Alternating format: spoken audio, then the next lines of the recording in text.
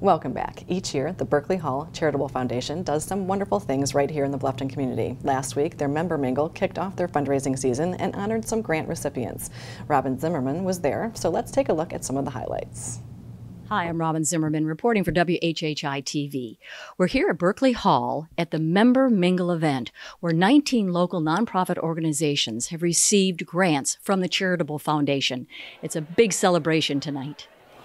I'm here with Adrian Morris, who is the general manager of Berkeley Hall. Welcome, and it's so good. Tonight is an exciting event that really began in your office years ago. You're right. It started in my office back in 2008. Two of our members that came into my office and said we want to start a charity foundation or do a charity event, and golf event in 2009, and we said, okay, let's make it happen. And then after about 3 or 4 years, we decided it was so successful we should form a foundation, and then foundation's been formed, and it's a 501c3, and got great leadership and a great process ever since, and they've raised over $1.3 million.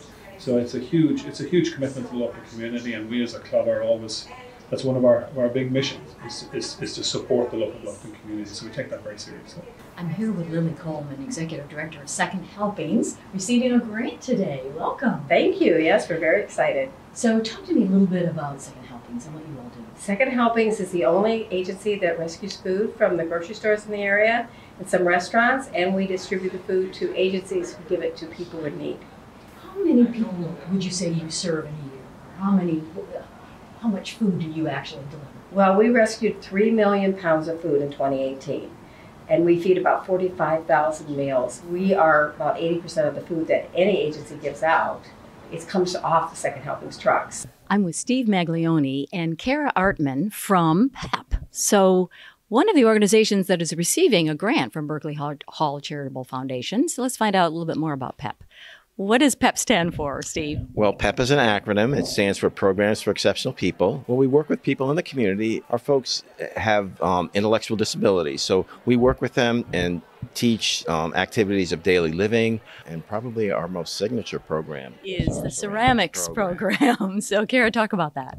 So the members get to come in and they get to choose what dishes they would like to make, the textures they want to put on it, and after they get fired, they get to choose what color they're going to have it be. They're very artistic.